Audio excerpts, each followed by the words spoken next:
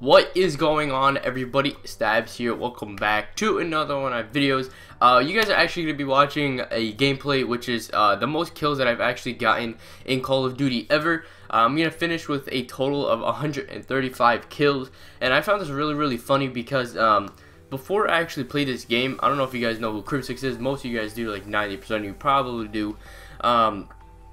I actually just finished watching his video of how I got 135 kills. So the whole time I realized I was getting like 100 kills. I got to 110, 115, and I was like, let me try and get to 150 at least.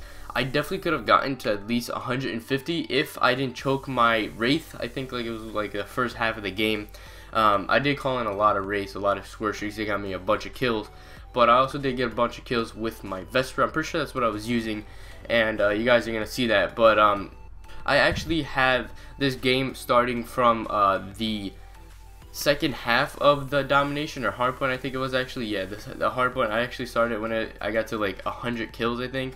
And the reason for that was because I don't know if you guys noticed or not. I actually just learned this. In theater mode, the game only records to exactly 11 minutes and 55 seconds. This game was like 12 minutes and like 40 seconds long because I went back and I was luckily streaming.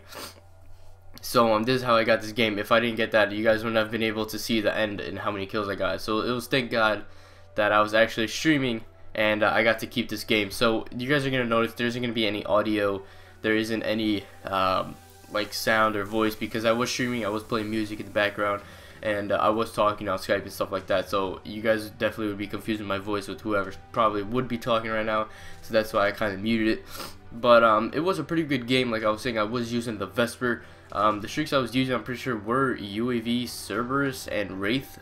I probably have that wrong, but that's probably what I was using. Like I've been saying before, the Wraith 100% the best score streak in the game. You guys are gonna notice I was actually playing with Eagle Eye for Life, and EEG Kills was on the other team. Now we weren't like boosts or anything like that. 100%, that's definitely not what was happening. He actually ended up joining my game. I didn't realize he joined until like we got to like 150 kills or points. But he was basically just quick scoping the whole time. You guys are gonna see if you guys look at the kill feed while he kills me or something like that, or if I kill him.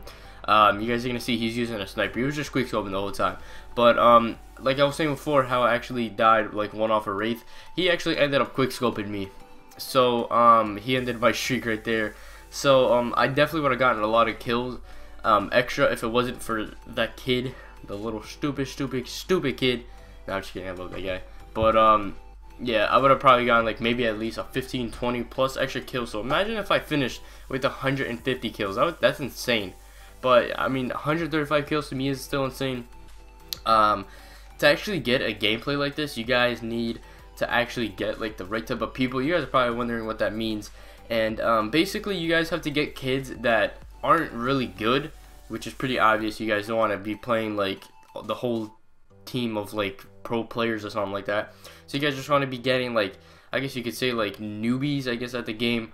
And it'll be easy to kill. They don't really shoot back too much. And you can't just get kids like that because they'll end up leaving. So you guys want to get a combination of players where it's like they're not really too good at the game, and they don't leave. Because if the other team leaves, it's gonna make your life so much more difficult. Time's gonna start running out and stuff like that. You're not gonna find a lot of kills, especially for your score streaks. If you guys go too OP on score streaks, like you guys just keep getting like motherships over and over and over again, people are gonna end up leaving. So that's usually why I don't really run stuff score streaks that high, because they're really hard to actually go for, and some of the score streaks in this game aren't really like, in my opinion, worth it to actually have for the amount of kills that they have. Yeah, the Warriors are really god like that, I agree with, but like the GI unit, no way that is better than the Wraith. Obviously the Wraith does get shut down sometimes pretty quick, so you guys got to get in games like that. You guys got to find people that aren't really good, they don't leave the game, and they don't shoot down your score streaks, because obviously in this game a lot of people do try and go for like dark matter and stuff like that, diamond. So you guys are gonna see a lot of rocket launchers and stuff like that. People just trying to shoot things down right away, and especially you guys got those noobs where they don't like being killed by streaks over and over and over again. So you guys just get your streaks basically destroyed. At this point in the game, you guys are gonna see I'm at about 103 kills, which is usually like the top what I usually finish with. But you guys see that there's still time left in the hardpoint, and that's, you know, the reason why I actually ended up getting so many kills is because this game lasted so long. Usually some hardpoints last as long as like this half of the game that I'm showing you guys right now. Some games last like 15 minutes. I'm pretty sure that's like the max they could go. But like, these guys were literally the perfect players to go against. They didn't hop in the hill, they weren't like ball hogging it, they weren't kill whoring, so they just kept trying to kill me or whatever, something like that. And my teammates were literally perfect in this. They kept hopping the hill when they needed to, made the game last literally so long. And that was the reason how I actually ended up getting my 135 kills. It's so insane on how long this game actually lasted. So the game's actually getting close to the end here. I hope you guys did enjoy. If you did, please remember to like, subscribe, follow social media links down in the description below.